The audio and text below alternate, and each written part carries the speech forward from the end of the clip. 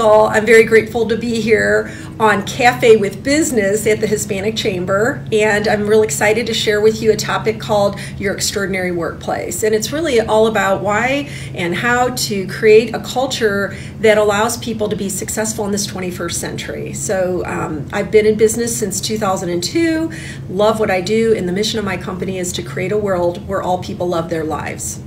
So one of the questions that people ask is, what are my thoughts about why it's important to have an extraordinary workplace culture, and what is the benefit of it? And so the reason that I think it's so important is that people are your greatest asset.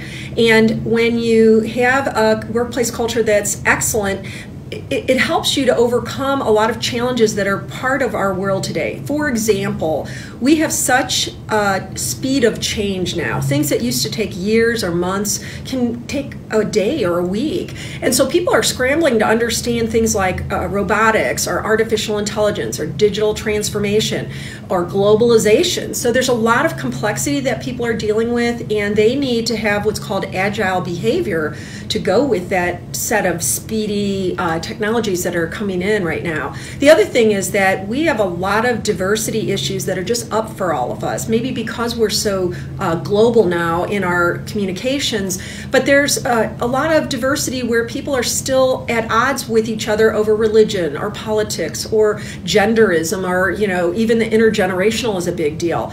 And also people are not necessarily staying fully engaged in their lives. A lot of them are shutting down, and in fact the statistics show that 71% of people are shutting down either in a big way or a smaller way, and that it costs organizations over $1 million for every 100 people if they don't get that in order.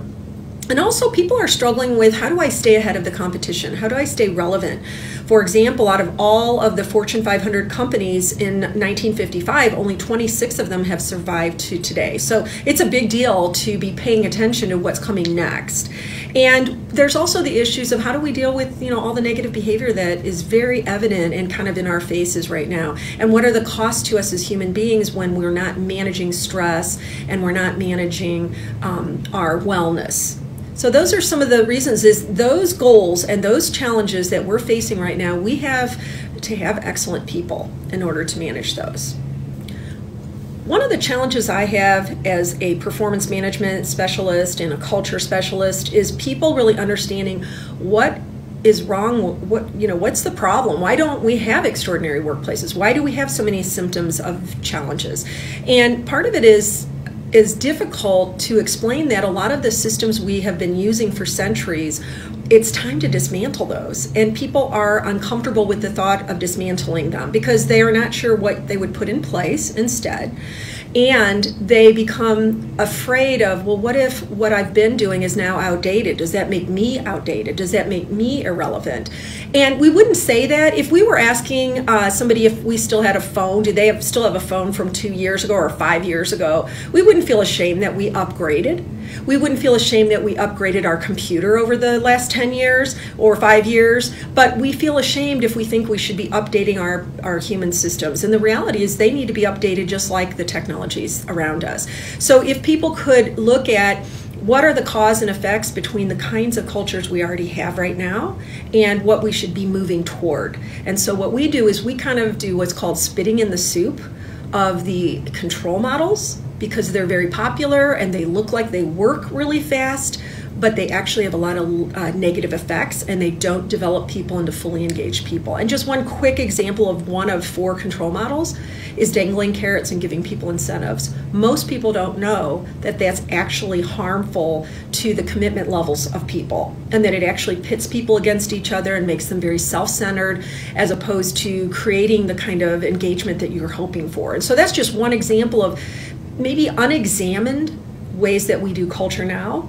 And then once there's a willingness to look and question the outdatedness of some of those models, then it's important to know what to put into the vacuum, what to replace them with, so that you don't fall back on what you've always known. One of the really important things that I try to teach people is the importance of developing every single person on the team. And I think for many executives and managers, they still hold this mindset that we only have to invest in developing our senior team and our mid-level managers and our supervisors.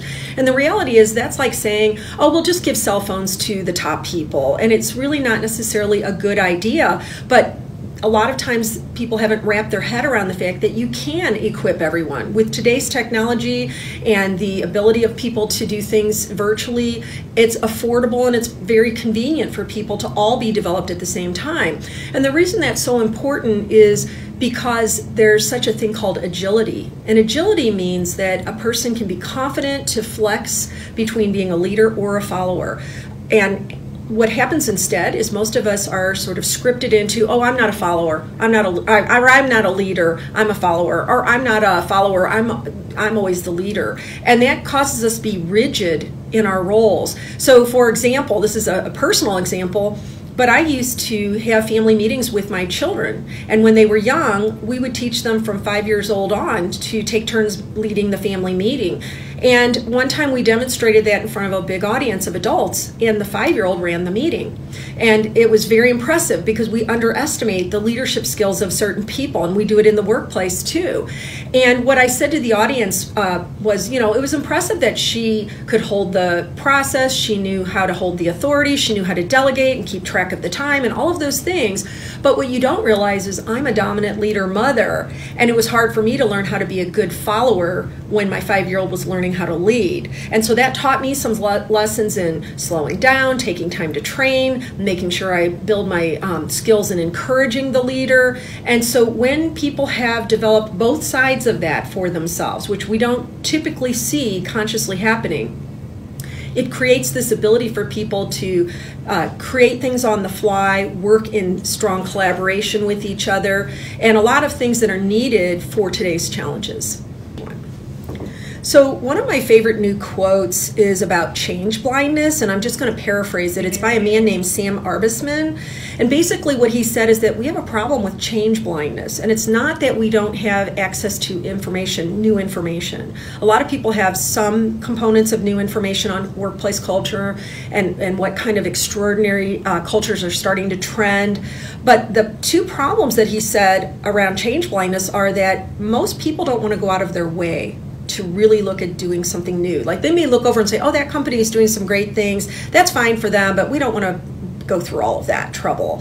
And so they don't necessarily understand the ramifications of holding on to the old culture models when it's very important for them to progress into the new culture models. The other thing that happens is people become worried that if they question what they've been doing, that they're even going to lose their identity or their significance in the workplace. So it takes a very strong positive ego to be an effective leader that develops other leaders and that can move forward without clinging to old ways of doing things. The last thing that I want to say is that when you have an extraordinary workplace culture, what you've been able to successfully do through not only training but also regular mentoring with your team is transfer responsibility to people, to everyone, for what's called task ownership.